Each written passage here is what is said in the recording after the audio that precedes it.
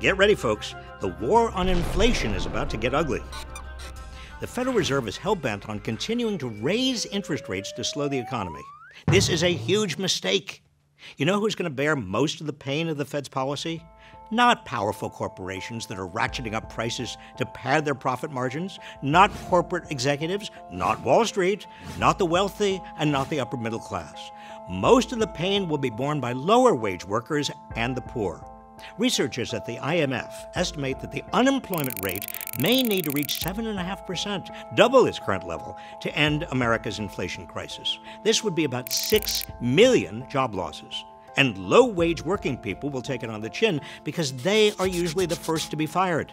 Right now, the Fed is wrongly obsessing about a wage price spiral. Wage gains pushing up prices, when it should be worried about a profit price spiral. Corporate profits driving up prices. Wages are going nowhere when you adjust them for inflation. Take a look.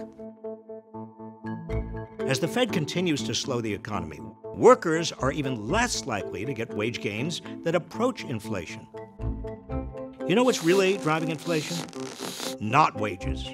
Not government spending. Republicans are dead wrong when they claim the American Rescue Plan is a main driver of current inflation. Families are no longer receiving that money. Plus, it was necessary to help them stay afloat for part of the pandemic.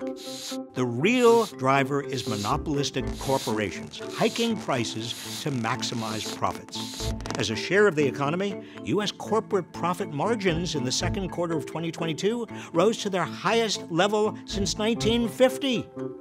So there you have it, folks. Profits up, wages down. Yet the onus for controlling inflation is falling entirely on the Fed's blunt instrument of job-sapping and recession-driving higher interest rates. That's because interest rate hikes are the only tool in the Fed's toolkit. As the old saying goes, when you only have a hammer, everything looks like an interest rate.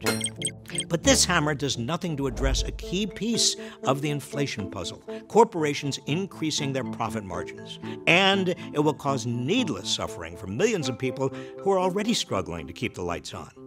Instead of raising interest rates and slowing the economy toward a recession, Congress and the Biden administration should be taking aim at corporate price gouging. How? With a windfall profits tax, bolder antitrust enforcement, and temporary price controls.